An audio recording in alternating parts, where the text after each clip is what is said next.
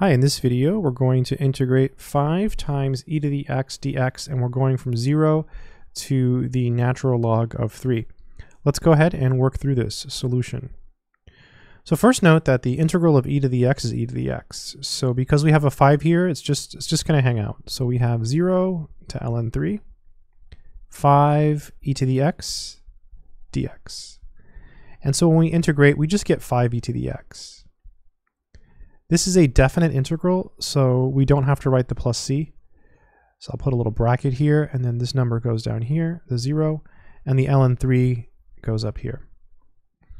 You always plug in the top number first. So this is 5, and I'm going to leave the 5 out in parentheses. Plugging this in for the x, we get e to the ln 3. Subtract, plug in this for the x, you get e to the 0.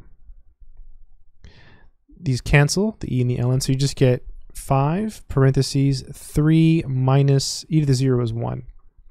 So you just get 5 times 2, which is 10. So the answer is actually just 10. So this is equal to 10. I hope this video has been helpful to someone out there who is studying calculus. Good luck.